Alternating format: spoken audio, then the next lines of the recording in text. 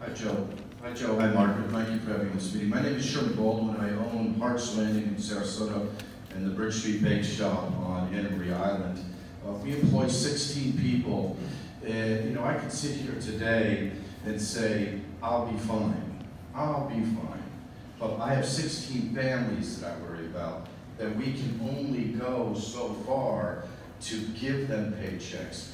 We only hire year-round employees, and what we do for rainy days, for hurricanes, things like that, is they can bank hours. For every 10 hours they work, they can put one in the bank to draw down on a rainy day and use those.